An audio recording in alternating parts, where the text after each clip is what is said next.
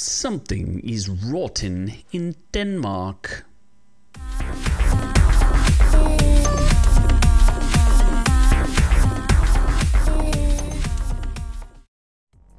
Hello friends, it's your main man Z from Our Reviews Will Kill You, the podcast. And we're here today to talk a little bit about what is going on with the Eternals. You know, we've reacted and talked a little bit about the teasers and the trailers, and you know, it's another big benchmark MCU film.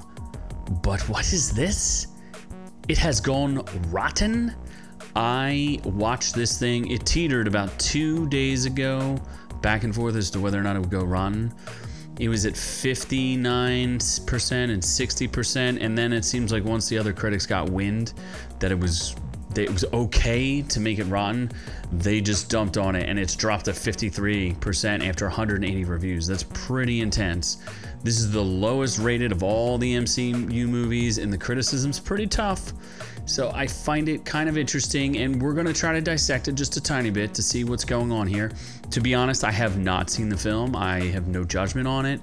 I saw the trailers, we reacted to them, we said how we felt that they were boring, and it looks like that may be the case. So I'm not here to judge, just break down the facts. So let's take a look here at the critic consensus.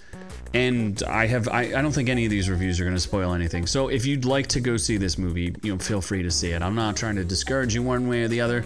I just think it's a fascinating shift in what's going on in Hollywood. Are the critics back to just doing their jobs and actually reporting whether or not things are good or bad? Or is there another agenda behind this? Ooh, we'll take a look. So critic consensus: an ambitious superhero epic that soars as often as it strains, Eternals takes the MCU in intriguing and occasionally confounding new directions. Now let's see here. I'm going to just take a look at them. Eternals is too much of a not good enough thing. All right, Adam Graham from Detroit. This movie is more risk-prone than the majority of Marvel titles, yet it frustrates even beyond a screenplay full of self-competing interests. As far as the MCU fatigue goes, well, at this point, it goes pretty far. A Marvel Cinematic Universe origin story that suffers from all the baggy, convoluted drawbacks of the form. Here's a good one. The Eternals is a strange film, both within context and on its own, but in the look-alike, sound-alike, corporately synergistic MCU, perhaps that's not such a bad thing. I don't know if that sounds like a good review. Let's see here. This is another bad one. The first genuinely bad film from the Marvel films. Chloe Zhao's Eternals is a colossal bore, a bloated, meandering superhero odyssey. Interesting. Here's a good one, but it doesn't sound so good. Oscar-winning filmmaker Chloe Zhao is a gifted director, but this crowded, overly expository Marvel entry doesn't quite come together despite impressive visuals and an excellent diverse cast. Right. So how did you give it a good review? If that's your review, that it doesn't quite come together. Like, I am confusion. All right, so we've got the basics here. We understand that there are no reviews from the audience yet, as none of the audience, we have not seen it. These are the critics, you know, the same ones that love Last Jedi for being diverse. And they like that it's diverse, but they don't like the movie. So let's talk a little bit about some of the controversies.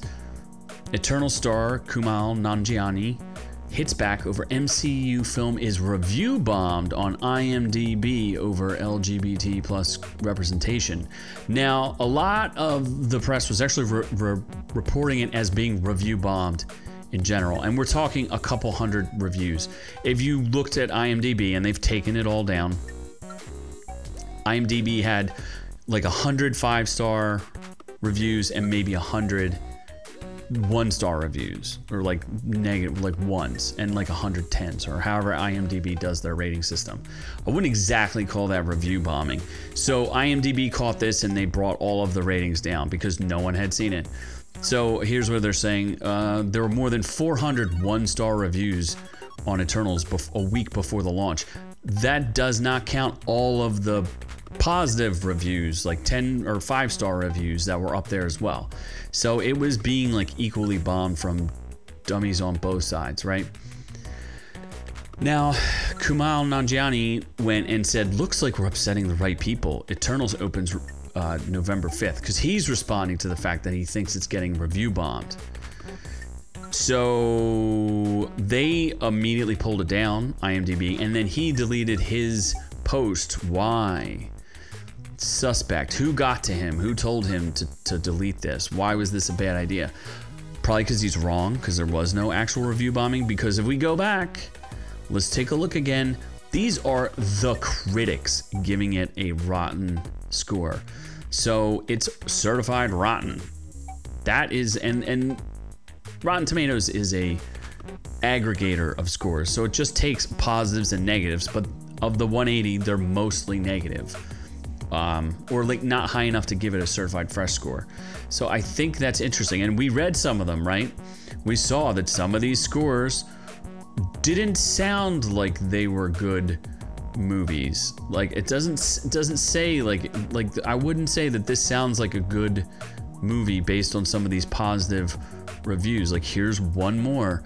Although the experiment of combining commercial cinema with an indie sensibility doesn't always work, there's a lot worth watching. That sounds like, yeah, it's all right.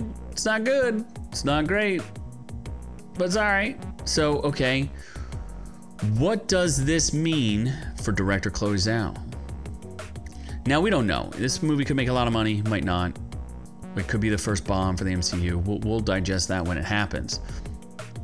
But just to remind everybody, this movie's not being released in China, and neither was Shang-Chi. And why is that? Because she pissed off China. China is asshole, and she is part of the China is asshole club. Welcome, Chloe. We appreciate you being a member.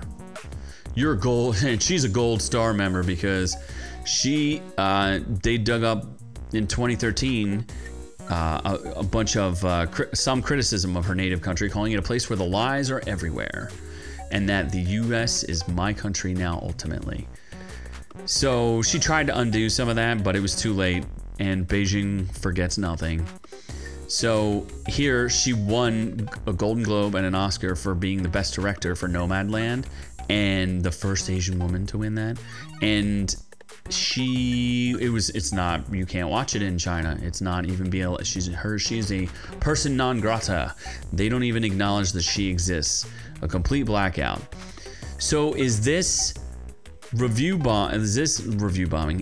Are these negative reviews reflecting the fact that either the critics are just being fair?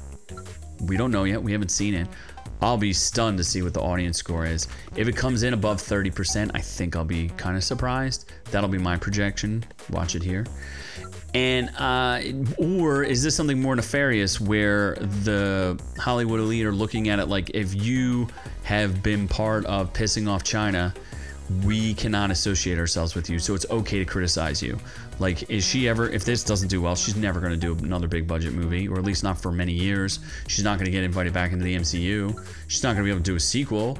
So where is Dune is being released in China and got greenlit for a sequel, even though it underperformed in the box office?